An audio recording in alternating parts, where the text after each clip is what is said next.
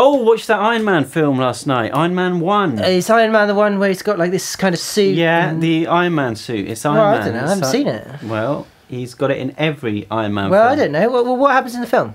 Well, a billionaire called Tony Stark, who makes weapons, is travelling with a convoy through Afghanistan on his way to demonstrate his latest Jericho missile.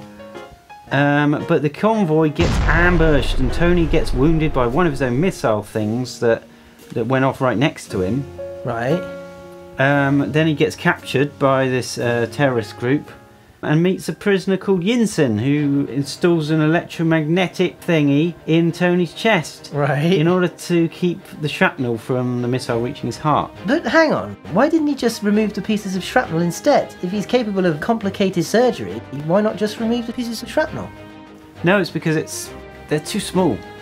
Anyway, Yinsen and Tony, they build a big powerful generator called an arc reactor to power Tony's electromagnet thingy, and a suit of power armour to help them escape that they keep hidden right up until it's finished.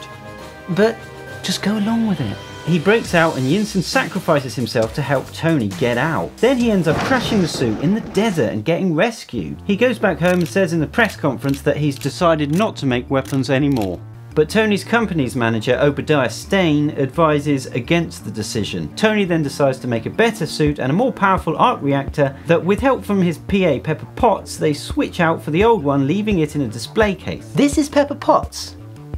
But hasn't she got ginger hair? Not. Yeah, just go with it. Well, why didn't he go to the doctors and have them just remove the shrapnel? I told you, because it's too small or something. Stane keeps wanting to have all the details on this new tech, but Tony basically says no. Does Stane look like this? He looks exactly like that. At a charity event, a reporter shows Tony how his company's weapons are actually being used by the Ten Rings terrorist group, who are now attacking Yinsen's home village. And she also tells him that Stane is trying to replace him as head of the company. Angry by the news, Tony puts on his new suit and flies to help Yinsen's village. After defending the village, he returns home and has to reveal his secret identity to his friend in the military. Meanwhile, the Ten Rings find the old Iron Man costume that Tony left in the desert and meet with Stane, where we find out that the terrorists have been working for him all along. Stane then betrays the terrorists and paralyzes their leader with some kind of tech audio key fob thing, and takes the suit back home to have it reverse engineered in order to make one for himself.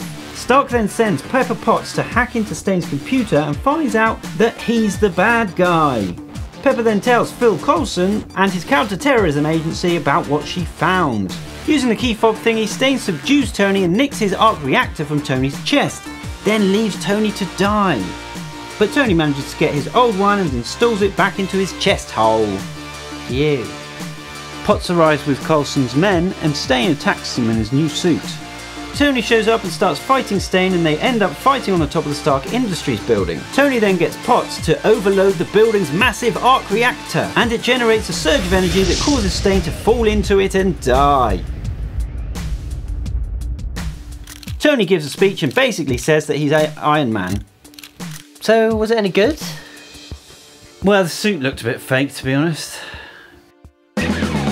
Hello, I'm Jamie, this is Joe. Thank you for watching that. Thank you for watching. Please let us know what you thought about it, and if you'd like to see any others. Yeah, what film do you want us to break down in the future? Yeah, in 4 minutes or something like that. So you don't have to waste your time watching the movie. Yeah, you can waste your time watching us instead.